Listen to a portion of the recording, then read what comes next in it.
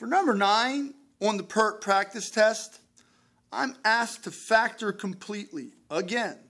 And this is the difference of two perfect squares. So I'm asked to factor completely the binomial of x squared minus 4 over 25. So what I'm going to do is set up my parentheses template here and then figure out what times what equals x squared. So x times x equals x squared.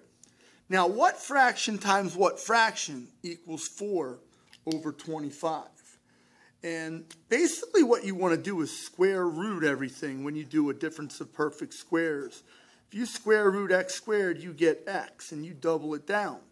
So the square root of 4 is 2, and the square root of 25 is 5. So 2/5 times 2/5 can multiply together to equal 4 over 25. And it's a difference of two perfect squares, so the symbols are going to alternate plus minus.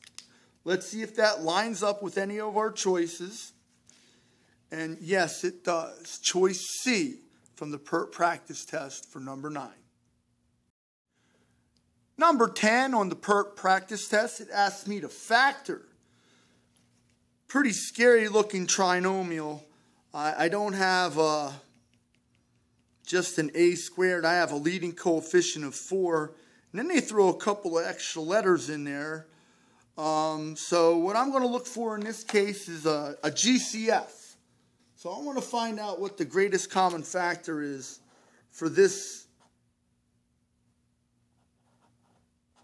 trinomial. I usually look at the front number and the back letter, but that doesn't work in this case. 4 doesn't go evenly into each of those terms. So I have to figure out what goes evenly in the 4, 6, and 2. And 2 goes, the digit 2 goes into each of those evenly with no remainder or no decimal. Now I have to figure out what letter goes evenly into all of these. Notice there's not an A in each of these terms, but there is a K. So I can pull a K out of each of these. So I'm going to divide each term by K. So my GCF is going to be 2K. And I like doing this. This kind of breaks it down nicely. I follow down with the plus signs.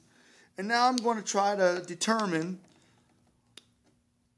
what my trinomial will be after I simplify it by pulling out the GCF. Well, 4 divided by 2, that gives me 2. K divided by K simplifies, and that just leaves me with 2a squared. 6 divided by 2, that leaves me 3. And then the K divided by K, that simplifies, and that leaves me with just a plain old 3a. And last I heard, 2K divided by 2K, anything divided by itself, is going to give me 1.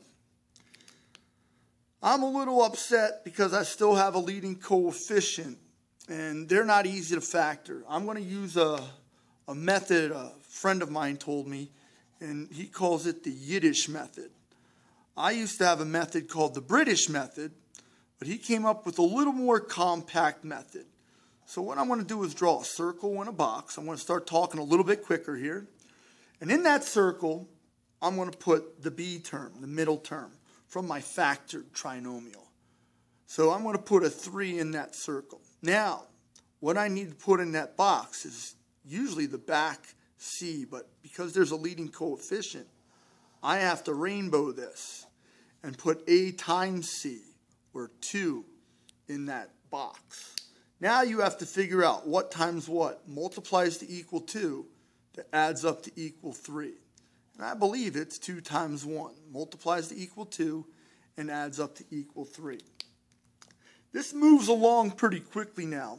The trick is to just write down a 2a underneath the fraction bar twice, because I have to multiply them together somehow to get this trinomial.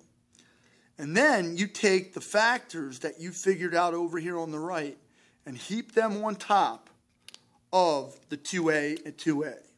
So I put a 2 there and a 1 there. Now this one's plus plus, so that means my symbols are going to be plus plus for my factors. Now what you need to do is look to see if anything simplifies. And notice these 2's cancel out or simplify. So that's going to give me a 1 over a. Now when I set up my factors, this 2a with a 1 on top is going to be a factor of 2a plus 1. And this 1 over a is going to be a factor written down as a plus 1. Now I can't forget about my original 2k. That's out front. So let me see if I factored this completely, if any of these answers line up with my final answer. And there it is. If you're actually working this problem out, you might want to start eliminating stuff as soon as you pull that 2k out. But in this case, choice A lines up perfectly with my factored out solution.